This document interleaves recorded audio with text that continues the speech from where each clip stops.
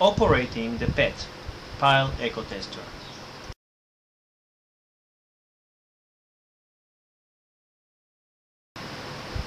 Make sure the pile head is clean from soil and broken or poor concrete.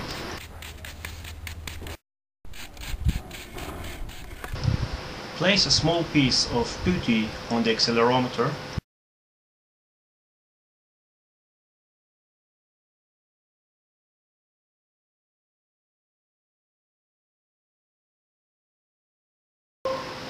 Enter the new pile name, blend length and wave velocity, and then press Start.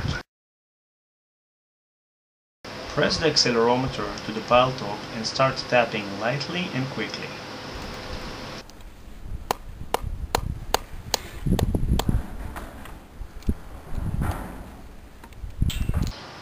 The PET and the pocket PET are operated in the same way.